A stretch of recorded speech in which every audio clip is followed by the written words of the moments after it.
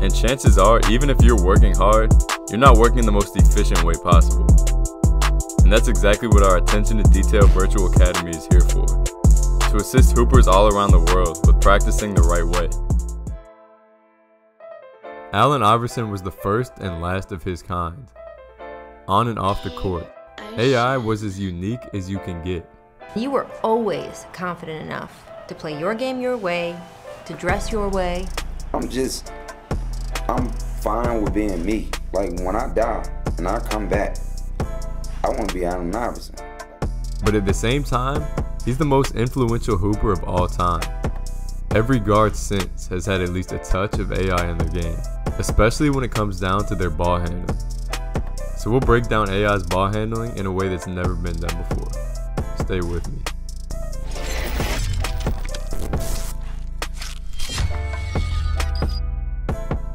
So if anyone has ever had the ball on a string, it's AI. And this is for a reason. He's so comfortable with that ball outside of his body. And this opens up so much. Defenders are always taught to not follow the ball while defending on ball, but it's human nature. When you see the ball move in ways that no one else can manipulate it, at some point you're going to get shifted out of place. Most times in an embarrassing manner. You'll also consistently see AI breaking defenders off with snatches, dropping defenders like almost no one else can. And this starts with one thing: getting that defender out of control. You hear a lot of AI's competitors talk about how quick he was, and that's why he was so hard to guard. And it's true, he was so quick not only with that first step, but also laterally, and with his decelerations, that it was easier for him to get an advantage on his defenders. But a lot of players are quick.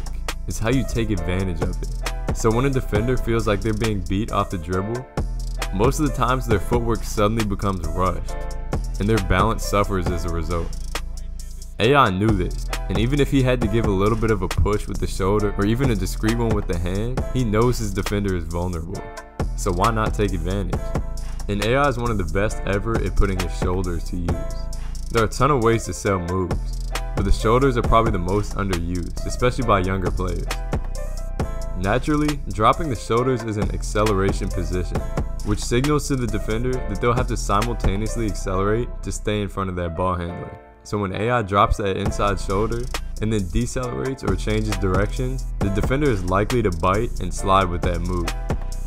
Iverson also had the best bait moves of all time, moves that set up that defender in an ISO situation and tested out how the defender will react. Probably the best example of this is the iconic cross on Michael Jordan. So here, naturally, AI gives Jordan a first crossover to see how he's going to react. He sees that he shifts a little bit, so he knows that on the next one, he'll create more than enough separation for a jumper. And this is also mental. When AI is sizing up that defender using those speed changes and bait moves, the defender will get in their own head, and at that point, it's over for him. AI's timing and body positioning on his moves were also very unorthodox, but in a good way.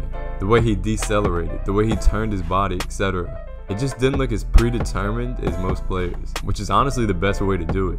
And this comes from years of just hooping and learning to react. And a lot of this is subconsciously based on getting the defender in the position that he wants him. For example, he's using fakes here, changing speeds, using unique footwork. And then once the defender gets his feet turned towards the baseline, it's over. And I'll talk more about this a little bit later in the video, but AI shifts his weight so well, which helps him sell his moves. Just like the shoulder and the ball, defenders instinctively follow where you shift your weight to. And as a result, you can use it to shift them around once you get it down. Now I've talked about AI's outside of body ball control, but if he didn't have to hang that ball, most of the time he would keep that ball close and react to what the defender gives him. Like here, he sees that Wallace's momentum is way out of control and simply quickly counters and goes by. Same thing here. And a lot of these tighter moves are reaction based, mostly because AI is one of the best ever at instinctively seeing or feeling his defender beat to a spot, then making that counter and most impressively, maintaining control of the ball. Another thing that sets up AI for success in terms of his ball handling is being able to shoot off the dribble. He only shot 31% from 3 in his career, but I'd be willing to bet that a strong majority of those were off the dribble or at least in an ISO situation like here.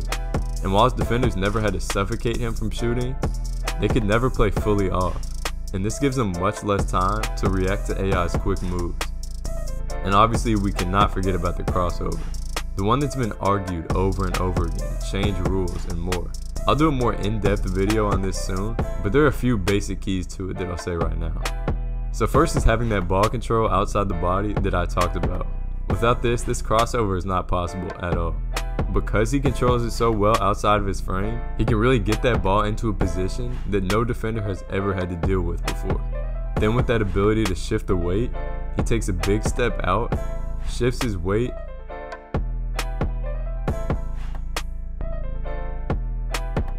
then uses the ball as a final touch before yanking back into that crossover. Too deadly.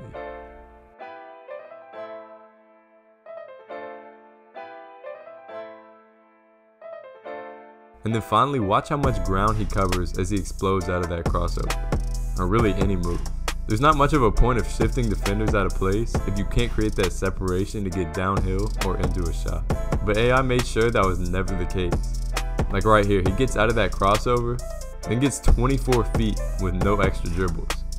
That's impressive. So we'll have a lot more on AI in the future, crossover breakdowns, etc. But thanks for watching. Stay tuned for 2 new videos every week, follow me on Instagram, and make sure to subscribe and share the movement.